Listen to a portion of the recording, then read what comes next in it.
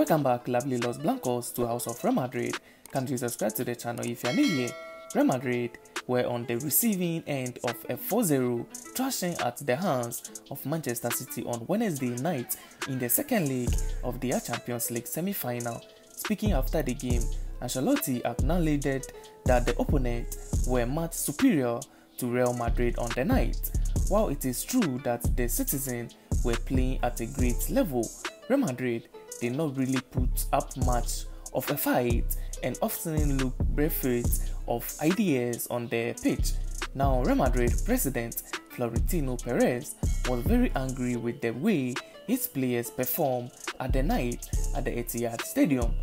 It is claimed that the club supremo was so angry that he did not even speak to the players after the game was over, and it could point towards an intense summer at the Santiago Bernabeu. So yes, there could be changes made with respect to the squad, but as things stand, it is believed that Ancelotti's job is no under any immediate threat, given the lack of the fight and intensity shown at times on Wednesday night.